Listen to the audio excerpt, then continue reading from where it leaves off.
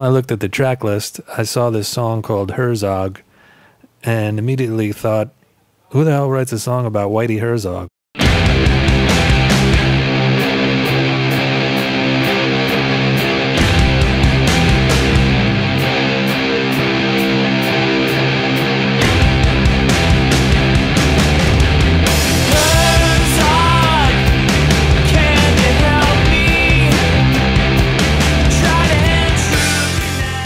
We've been playing in bands together for 20 years.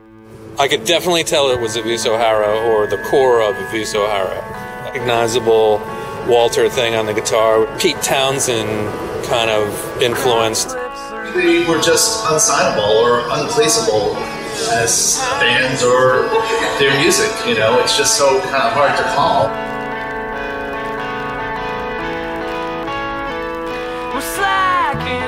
I remember meeting Dave when he was in a band called Minister Thumb at a show at CBGB's. He had really long hair. That whole band was a bunch of hippies. I don't think you can talk about Aviso'Hara or New Brunswick in the 90s or my role with Jersey Beat. We talk a little bit about WeFest, this crazy 24/7 indie rock festival.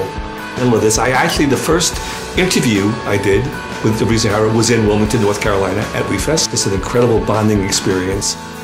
And I really think the relationships that were formed from that, we brought back to New Jersey, and it really changed how we interacted, how the bands interacted. Oh my goodness, there was the fetish night with Jay, the first drummer. Not safe for work. The thing about Aviso'Hara, I always said, had this palpable energy verging on entropy, and I described it once as a train in an old movie whipping around the mountain, kind of coming halfway off the tracks, and you never knew if it would get to the bottom of the mountain or not, or go completely flying off into oblivion. And it was that borderline chaos that gave Aviso'Hara its very special edge, and it's one of the things that I always really appreciated about the band. First time I met Dave was at a Skin Yard show at Maxwell's. That was in a band called Toe that we broke up. Mr. Thumb breaks up, but I think he was calling me to see if I had Tommy Southard's number from Godspeed. I was like, oh yeah, I'll play. I think I just talked myself into it. Brought in Ralph, who was the singer from Toe, and that became Aviso'Hara. I thought Aviso'Hara kind of had a little edge to it, yet it didn't sound like a Jersey band, which to me was always like a nightmare. I would go out to New Jersey, go see some bands, and either they sounded like Bon Jovi or they sounded like Bon Jovi with a flannel shirt, you know, and they couldn't tune their guitars, so that made them grunge.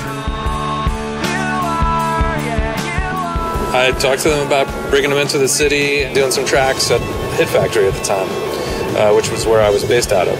Before there were websites and MySpace and internet and things like that, so you couldn't really find out about a band unless you talked to them or saw them live. And the first sessions we had were in what would probably be one of the top 5 most expensive rooms in New York City at the time. We were on a console that was used by John Lennon before he passed. I didn't know there were pictures of, you know, imitations of John Lennon photos and Sean, or even genitalia and consoles, from what I heard.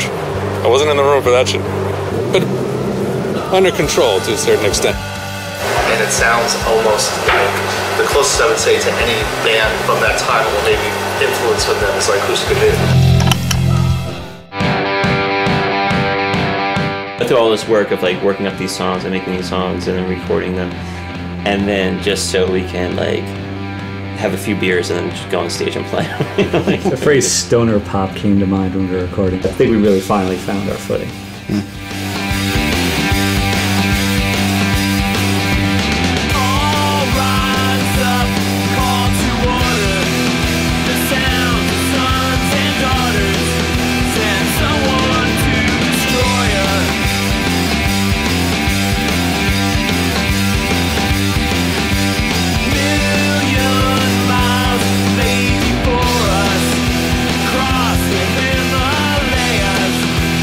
Burn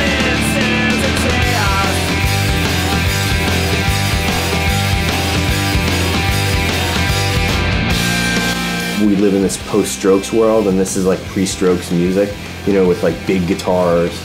I don't want to say emo because that took on a whole horrible other connotation. You're playing guitar another 16, 17 years, you get better. But the core is still there.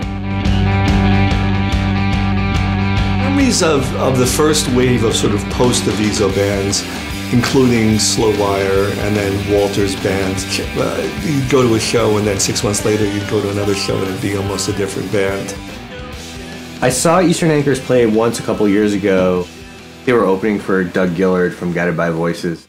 When I went to see them at practice before we did this record, that I felt like it was like a different band. Clydesdale was a band that Benny, who was a drummer in Aviso'Hara, was in with Ken. And then they were getting ready to do their second record, and they asked me to record their demos. So I recorded their demos in a t-shirt factory in one day. They asked me to play guitar because Billy, who was the singer, wanted to just sing. And half the band decided to move to Portland. Half the band moves to Portland. Bad move. Well, that's what you do in New Jersey, right? You move to Portland. Yes. When things go awry here. Dave saw us play, and then liked it. Yeah, like what you guys are doing. I said, oh, I want to play in that band. It pretty much went solid for a while, and Dave had to leave. Your wife had another kid, and he just didn't have the time.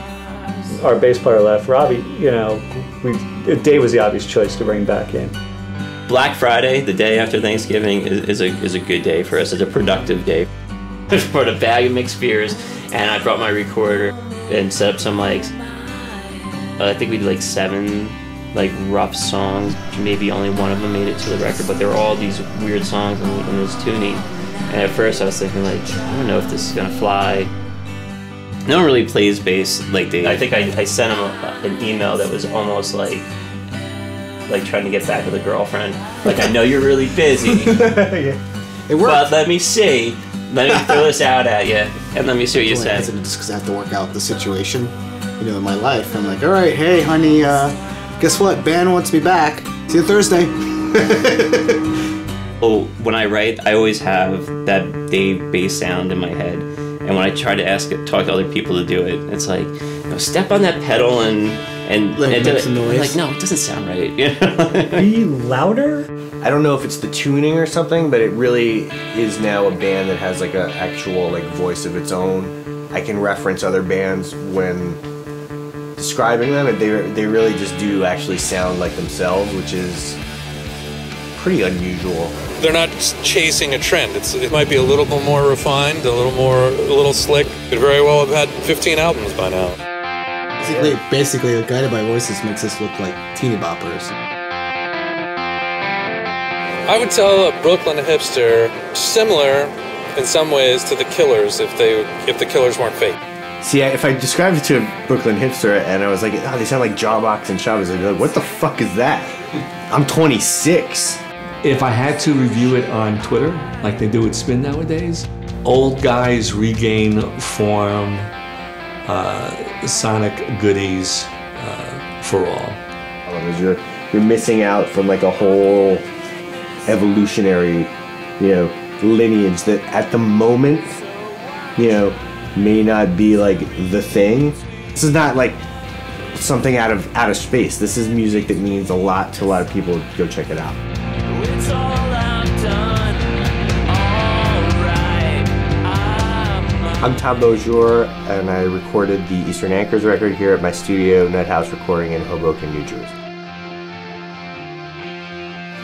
And I'm Jewish. You know how to find a blind guy in a nude beach? It's not hard. Don't smoke pot. Don't do acid. Don't do shrooms. We're almost like a straight edge band. We're on controlled diets. Controlled diets. Well, we're old now. Yes. Yeah. Straight edge with beer. Exactly. Yeah. On certain days. Sometimes you bring wine to practice.